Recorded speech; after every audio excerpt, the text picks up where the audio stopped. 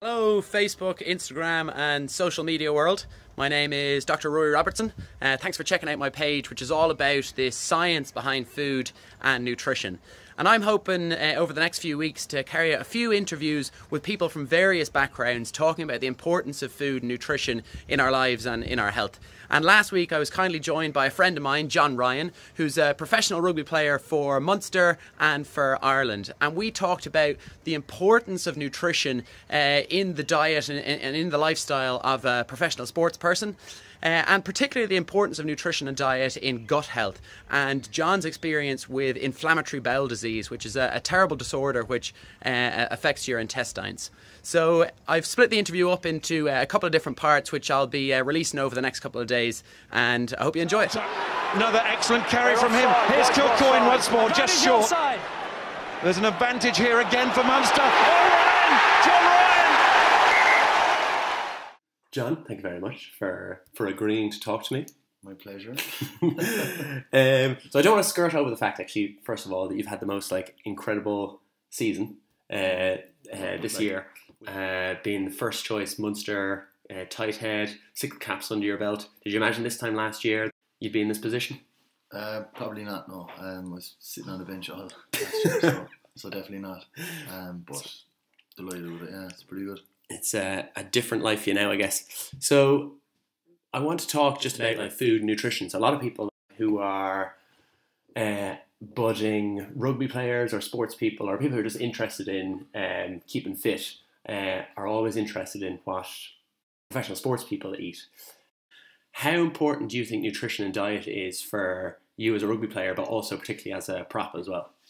Yeah, it's massively important, obviously. Like, for me, to maintain size and maintain my body comp as well is very important. So a very high protein diet and around trainings, carb intake is very high too. So just to maximise recovery and all that. So it's kind of that's the main thing really, is just refueling after heavy training sessions and matches. So I think a lot of people who are kind of interested in doing sport professionally or just at an amateur level or just keeping fit, they kind of would like to know what rugby players or what professional sports people eat. So starting off, how many meals or snacks would you eat a day, and does that change on training or match days? Yeah, well, you'd have your 3 meals like every normal person, but that's obviously not going to cut it. So in the mornings, like, we'll have a huge kind of a breakfast. I go in every morning before training, and I'll have 3 poached eggs, 2 bacon, soda toast, beans, all that kind of thing. And that's my morning breakfast. But then we might have gym session, and then you have to take a protein shake. Yeah. You might have there's always, we're sponsored by Glinisk, and they give us yogurts as well. Okay. Just to check, I think it's Glinisk. You better make sure that's right. Yeah.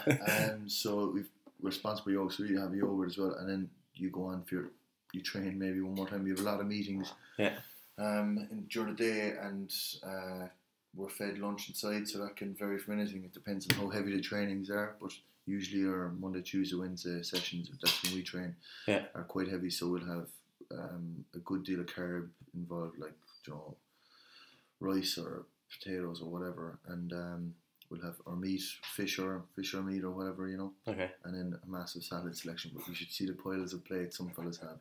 So there's that, and then we go on. We probably train in the afternoon, and we'll have protein shakes in between. And when we come off the pitch, our nutritionist Emma is always there with a variety of things. It could be a protein bar, it could be biltong, it could be anything really. And, and then the rest of the day is yours. So typically you'll go home, you'll have your dinner, similar to your lunch, and then by night time you're always going to get hungry again, so you're talking moving on to your 3rd, 4th snack of the day on top of your 3 meals.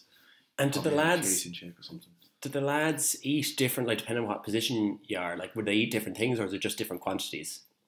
I think it could be different things as well as different quantities, really.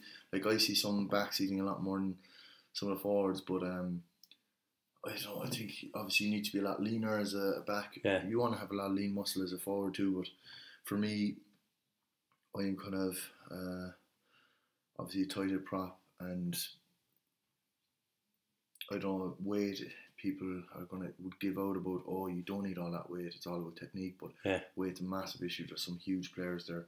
This year I've come across fellas who are 150 kilos and I'm 119 at a push, so I need to force that weight on, and I can't really put on much more than that, and I can't afford to be much lighter than that either. It's kind of a balance of protein and just getting the right amount of carb without getting too much fat up. And so I guess on match days then, especially the carbohydrates are important, like in the morning as well. And I think what's interesting about that these days is, especially like all this, it's a lot of nonsense you see online is like carbohydrates being demonized so badly.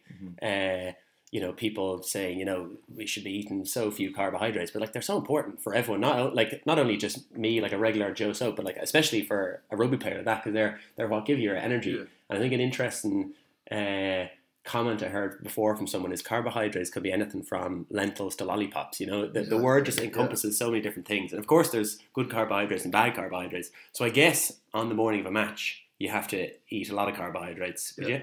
Well, it's the day before the game is where you start building. For us, that's what we're kind of drilled into doing, is having a big carb building day. And obviously that night we kind of have our red meat or whatever. It's just what's in our diet. I honestly, for me, I wouldn't have much backing to that, but that's what we're in our plan. So we do that, and then the next day for a pre-match meal, it's carb based as well. But it'll be your pastas, your potatoes or whatever it be, you know. And then probably usually it's gonna be chicken or turkey then the day of the game. Again. Tell me why. We follow the protocol, and it's all there ready made for us before the game, 4 hours before kickoff. That's what we eat. So well, I suppose carbohydrates are like the state, like you break down carbohydrates into glucose, which is like the energy for your cells. So that's why you need it before a match the night before. And it's the same thing that marathon runners, I suppose, do. They carb load for maybe 4 or 5 days before a marathon, because it just builds up those glycogen stores, and so you can break it down then to give you the energy. Whereas protein, on the other hand, is more important as soon as you finish, you know.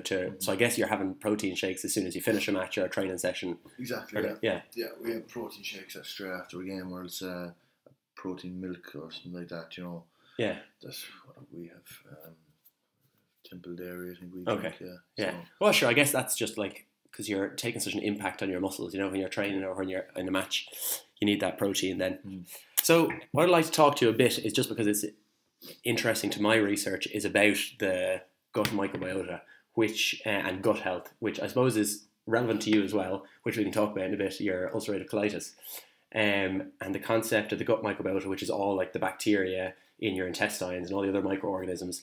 And it's shown in recent years, all this really interesting research, how important they are for your health, not only for your weight, for how your immune system functions, your blood sugar, your cholesterol, everything, and also even maybe about how your brain works as well.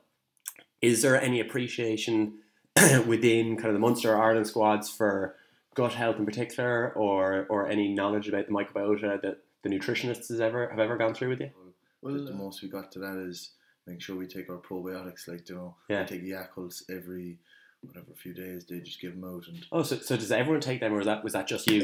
Everyone actually takes them, but that's probably brought in. I think there's been a few fellas with stomach issues, not necessarily IBD, but so they're kind of trying to promote more probiotics in our diet. That's interesting. And just multivits and stuff like that. That's all obviously a given. Because there was very recent research by my colleagues, down in Cork. They had a paper came out this year and a few years ago, and they actually looked at the Irish rugby team. I think it was before the 2011 World Cup, when they were in training camp for that, and they took fecal samples from them and looked at their gut microbiota to see what it was like compared to a normal person walking down the street.